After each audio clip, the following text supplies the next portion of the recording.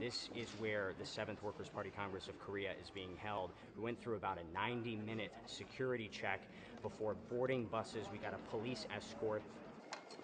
We walked through very ornate marble hallways into this waiting area, and now we're about to head inside, we believe, to see the closing events of the first Workers' Party Congress in 36 years.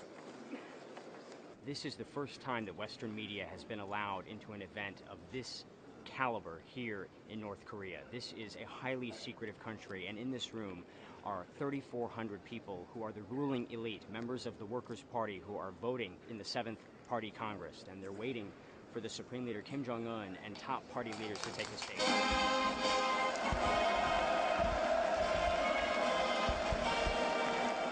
We're only allowed to film for about 10 minutes, and we learn the party has created a new, bigger title for their leader, chairman.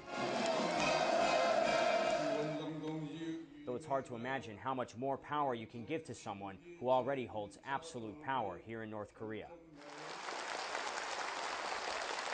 You see framed portraits of North Korea's founder and president Kim Il-sung, his son called the great leader Kim Jong-il, and the current leader, the Supreme Leader Kim Jong-un.